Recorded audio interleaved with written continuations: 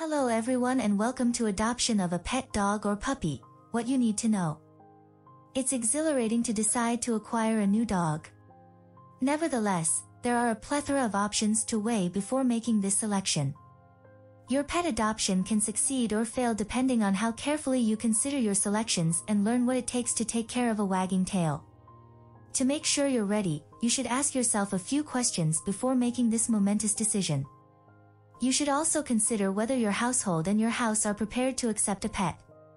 Knowing how to detect if you're choosing the correct shelter or rescue organization to adopt from is equally crucial. Choosing the ideal puppy for your family and yourself needs careful consideration and research.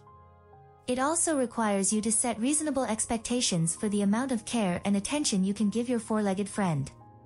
For example, do you travel regularly or do you work from home? If you spend a lot of time at work, are you comfortable employing a dog walker? Can you devote enough time to taking care of a dog that has special needs? What about a breed with high energy that requires a lot of exercise? Is an elderly dog who enjoys spending a lot of time on the couch a better fit? I've made up a list of preliminary questions to get you started on the path to becoming a pet parent. Before you get a puppy or dog for a pet, consider the following information. Are you prepared to adopt a pet? Getting a dog or puppy requires a significant time, financial, and energy commitment, so before bringing a pet home, be sure you're ready. Do you have good intentions when adopting this dog? Getting a new dog is a decision that will change your life. If you decide it's going to be too much work or that it will cost more than you anticipated, you cannot simply back out. It is your responsibility as a dog parent to make sure your dog has everything they need. Veterinary care is included in this, of course. It will take time to get your dog vaccinated, and you might even need to take time from work to attend to the appointments. There are numerous locations where you can get affordable veterinary care if the cost of such is possibly too much for you. When it comes to training, patience is just as crucial. Additionally, you'll need to show grace under pressure and be prepared to keep training your dog after they unavoidably have a few mishaps. Are you already planning for the future? Taking care of your pet over the long haul is part of responsible pet ownership. As a result, you should think for a dog's future requirements, which could include paying for more healthcare, giving medication, or even getting steps or ramps so an arthritic puppy can reach their favorite area. Additionally, it entails ensuring that your dog may relocate with you to your new residence if you switch apartments. Having a plan in place ensures that your dog will have someone to care for them in the event that you become ill or are involved in an accident. Being a pet parent is not something that should be done hastily. What age dog is right for you? Adopting a puppy is not the same as adopting an adult dog, and senior dog adoption presents additional difficulties. A new set of specific needs arises with every developmental stage. Determining what age pet to consider for adoption may be made easier if you are aware of the stages of a dog companion's life. Adopting puppies. You may need to budget for the expense of vaccinations, spaying and neutering, obedience training, and socialization sessions when dealing with pups. You'll need to buy new toys, bedding, bowls, leashes, and other items. Puppies need a lot of play and stimulation, as well as frequent sleeps. You may have to clean up some accidents because they might not be toilet trained. You will need to dedicate yourself to a training regimen to lessen future occurrences of house soiling for the benefit of your flooring and your own mental health. A puppy may require medical attention that an adult dog does not, and their immune systems are not always fully formed. As a result, unless they have had certain vaccinations, you will need to hold off on taking them to dog parks. By doing this, they will be less exposed to illnesses and ailments for which they are still receiving treatment. Adopting adult dogs. Adult dogs are often well vaccinated and have already had spaying or neutering at the shelter. They may have begun behavior training and are generally capable of following simple instructions. Moreover, although housebroken in most cases, these puppies don't always stay that way. In order to improve the possibilities of adoption, reputable shelters and rescue organizations frequently work with the dogs under their care to teach them social and behavior management skills. Before bringing your dog home, you should inquire about this with your neighborhood shelter. Dogs who are older need mental stimulation and exercise. Being able to keep up with them is crucial. If you travel or are gone for an extended period of time, you might need to hire a pet sitter or a dog walker. Adoption of senior dogs. Older dogs are usually calmer. They might not require as much exercise as puppies or adult dogs, but they occasionally have health problems that need to be taken care of. Additionally, you'll need to be ready for end-of-life care. Nevertheless, older dogs are more likely to be accustomed to coexisting with people and are more likely to form strong attachments. They are popular among older dog owners who desire a devoted companion with a moderate energy level since they make excellent snuggle partners. Is your family ready for you to adopt a pet? You should have a lengthy conversation with your family before bringing a dog into your home. Ensure that all parties are in agreement and that their respective roles are understood. Who is going to be the main caregiver? Who will take care of the walking, washing, feeding, and other tasks? Dogs require consistency. As a result, setting up a routine in advance is essential to the adoption of your dog. Once your human family is on board, you also need to make sure that your other furry family members, if you have any, are ready. Make sure your dogs or cats can get along with other animals if you already have any. Find out how to safely acclimate a new puppy to your house cats.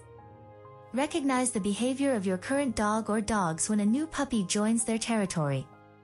Think about going to a dog park or inviting a friend's puppies over for a visit. Would your pets learn to share resources and attention with one another? When bringing a new puppy home, make sure you know how to create a good first impression so that everyone in the fur family can get off to a good start. Is your home ready for a dog's adoption?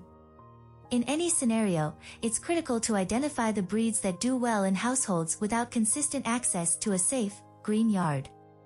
Is there anything to be concerned about in terms of wild creatures and predators if your dog has greater room to roam? How are you going to make sure your dog has a safe and secure yard? Are you ready to erect a safe fence? You have some additional choices to make regarding the preparation of your house. Where is the new dog going to sleep? Are certain pieces of furniture or rooms off limits? Who will pick up after your dog when he goes potty? Obtain items like as kennels, beds for dogs, bowls for food and water, collars and leashes, toys, spill cleaning agents, and possibly even baby or dog gates to keep out unwanted visitors.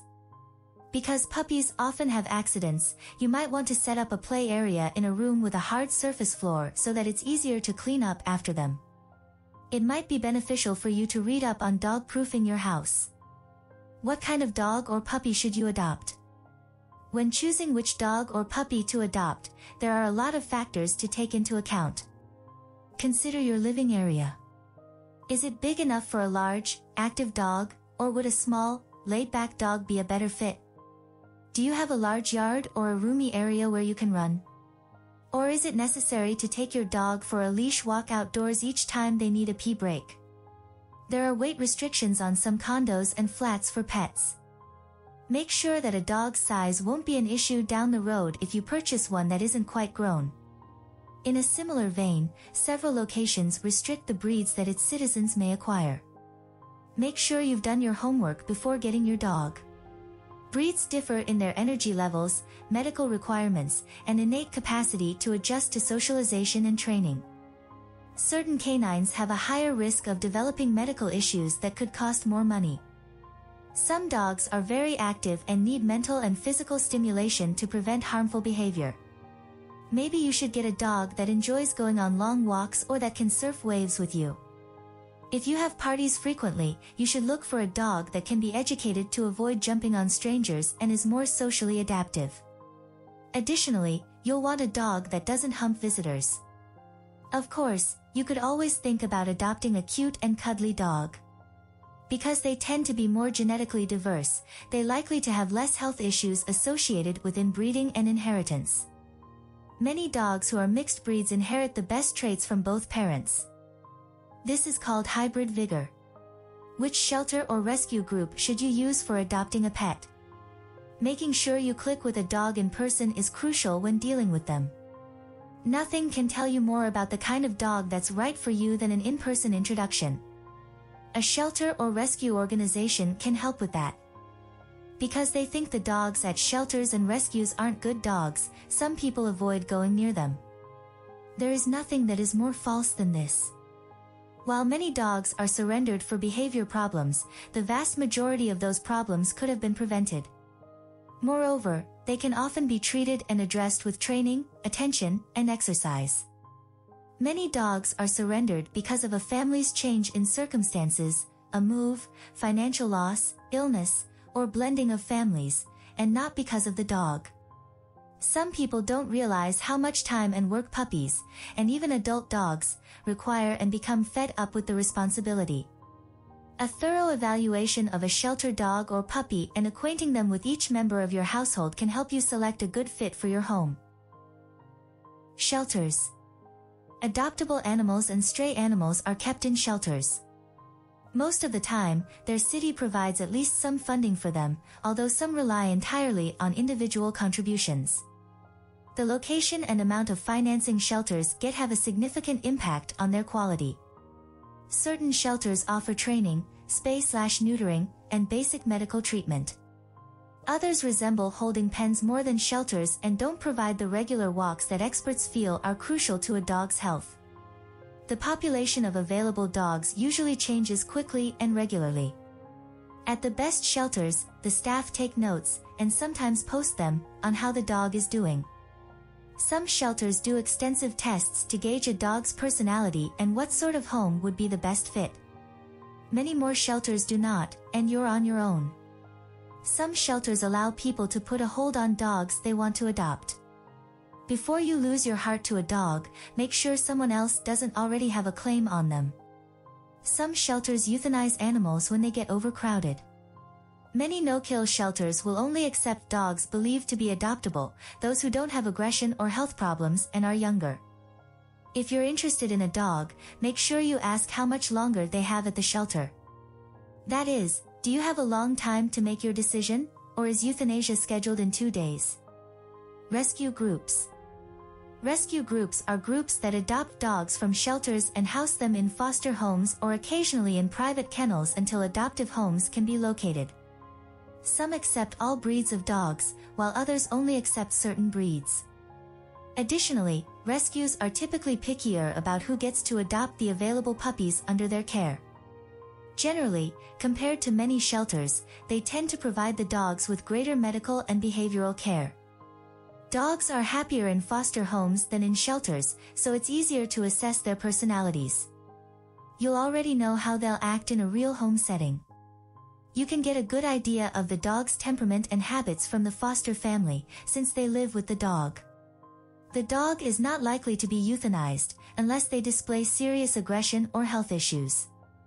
These groups often have adoption events at public places such as pet supply stores, so you can drop by and meet several dogs. If the time for adoption is right? Do you believe you're prepared to adopt a dog as a pet now that you know more about the requirements?